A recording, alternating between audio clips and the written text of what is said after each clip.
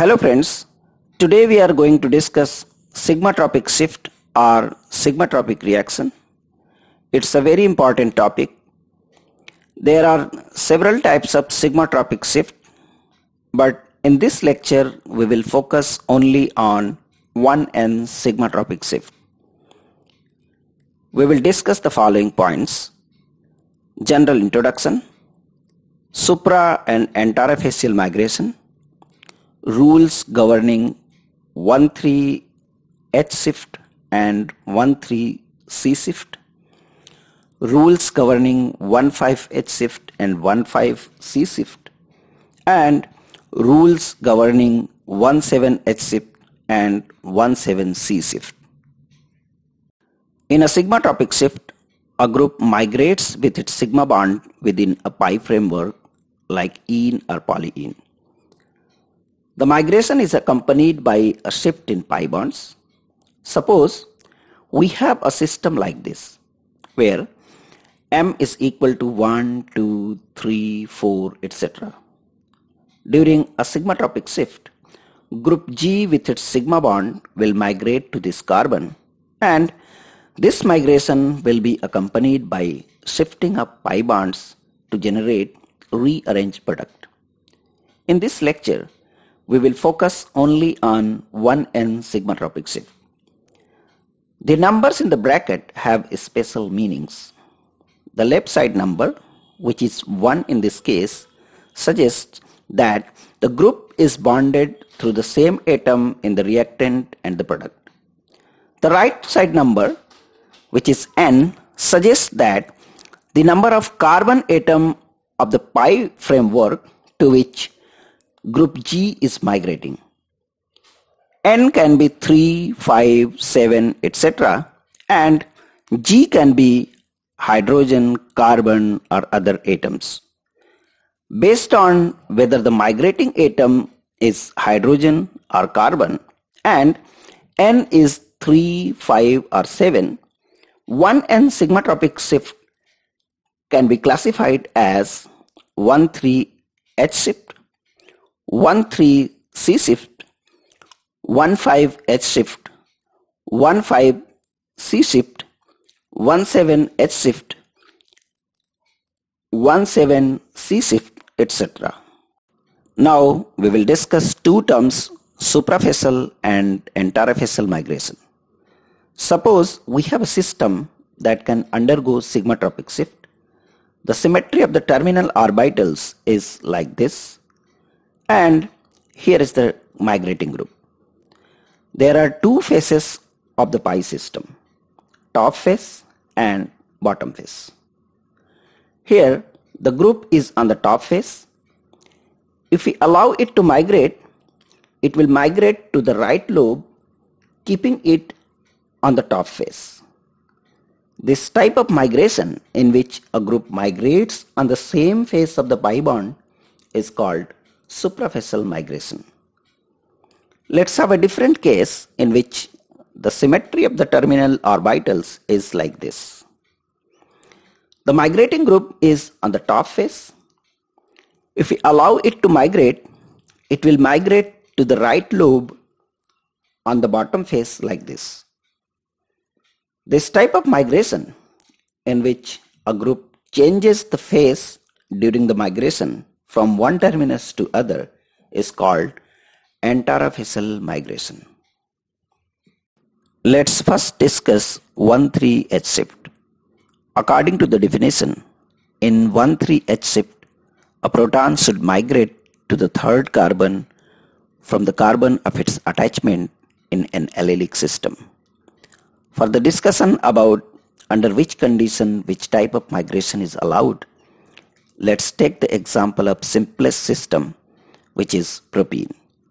Even though it is a pericyclic reaction, it is assumed that it is proceeding through allylic radical for the purpose of easier explanation. Under thermal condition, the HOMO of allylic radical has C2 symmetry like this. Here, I am not going to discuss how to draw the structure of HOMO, as I have uploaded a separate lecture on this topic. The link for the same is given in the description. Here, this is the hydrogen. We can clearly see that it will opt antirafacial migration through this transition state. This transition state is so strained to be formed, and therefore 1,3-H shift is thermally not allowed. Under photochemical condition, the HOMO will have the symmetry like this, means it will have sigma plane and will not have C2 symmetry. Here is the hydrogen atom. We can see that it will opt suprafacial migration through this transition state. Because of a smaller size of the hydrogen atom, it cannot bind simultaneously to overlap with the two p orbitals.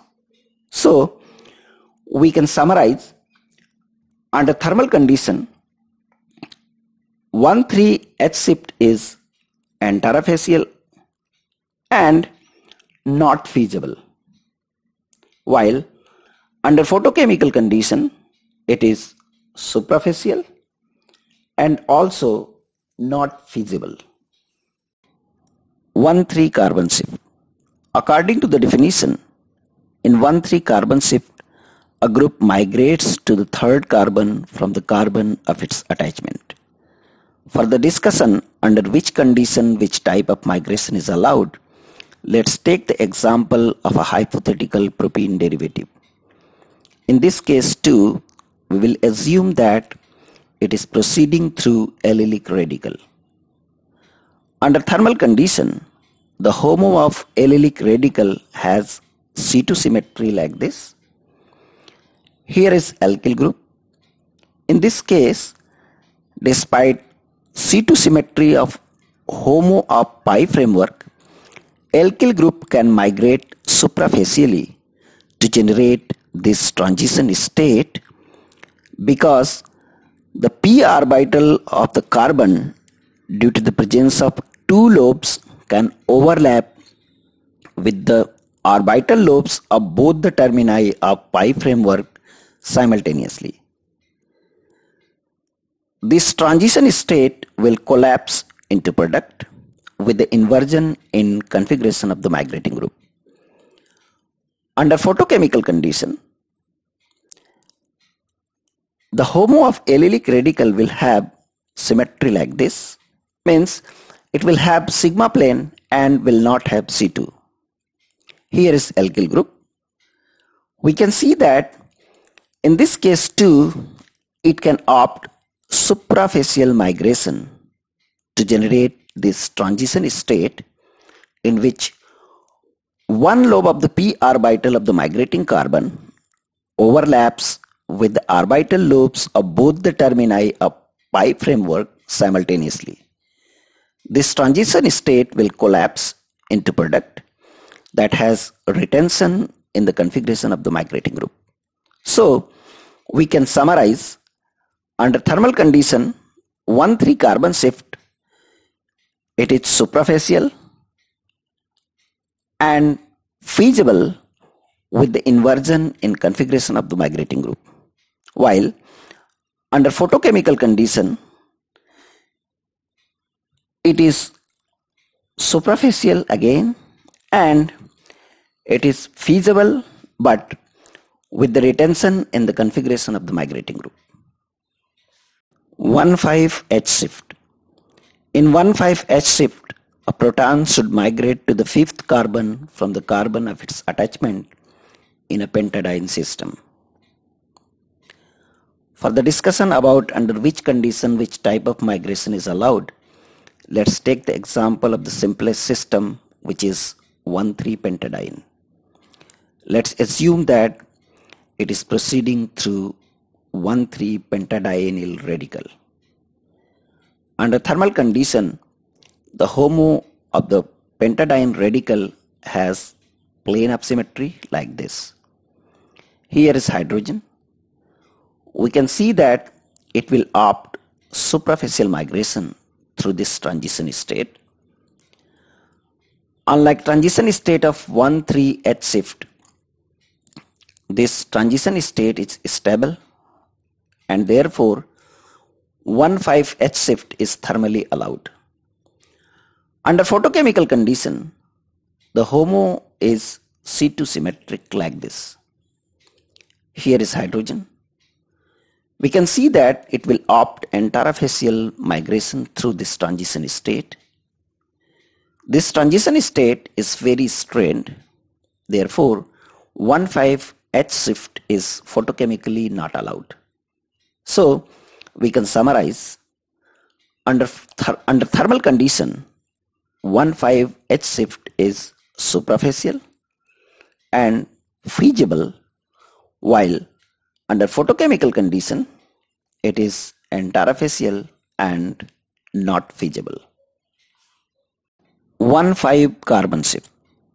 In 1,5 carbon shift, a carbon migrates to the fifth carbon from the carbon of its attachment. Let's take the example of a hypothetical diene. Assume that it is proceeding through the pentadiene radical. Under thermal condition, the HOMO of this pentadiene radical has plane of symmetry like this. Here, this is alkyl group.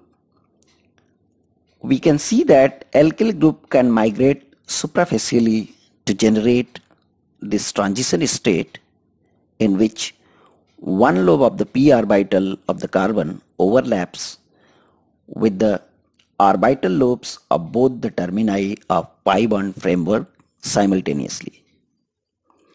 This transition state will collapse into product with the retention in configuration of the migrating group. Under photochemical condition, the HOMO of the radical will be C2 symmetric like this. Here is alkyl group. We can see that in this case too, it can opt suprafacial migration to generate this transition state in which two lobes of the p orbital of migrating carbon overlaps with the orbital lobes of both the termini of pi bond framework. This transition state will collapse into product that has the inversion in the configuration of the migrating group. So, we can summarize, under thermal condition, 1,5 carbon shift is suprafacial, feasible with the retention in the configuration of the migrating group, while under photochemical condition, it is suprafacial and feasible but with the inversion in the configuration of the migrating group. 17H shift and 17C shift. We can derive the rules for 17H shift and 17C shift similar to the way we discussed for 13 shift. I will not go into details, rather I would summarize the facts only. In 17H shift, under thermal condition, it is entarafacial but possible because of flexibility of the system. Under photochemical condition, it is suprafacial and feasible. If we talk about 17C shift, under thermal condition, it is suprafacial and feasible with the inversion in the configuration of the migrating group, while under photochemical condition, it is suprafacial and feasible with the retention in configuration. That's all in this video. Please subscribe my channel and press the bell icon if you like this video. Thank you very much.